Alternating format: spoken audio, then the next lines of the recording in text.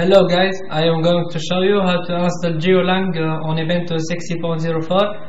Okay, let's start. Open terminal, and first we must update.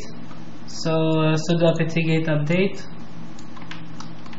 and copy, and give your password. Please wait until it finishes. And let's clear now. Okay, you can install sudo apt-get install Golang, or choose the version which you want. So I will choose this, but if you want a specific version, you can write the version which you want and choose yes to continue. So you will find on the description all of this command. And after this I will show you an example how to write first example on Golang and run it. Please wait until it finishes. Okay, it's finished now. Let's check the version. Geo version. So this is the version 1.6.2. And now let's write first example.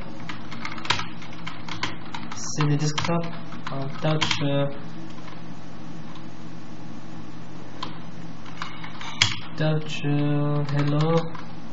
hello.geo, and let's edit hello, and let's copy the code. And let's save now. So package main import function main, it return hello empty software, and let's close. Now we must build. So geo build, please the name,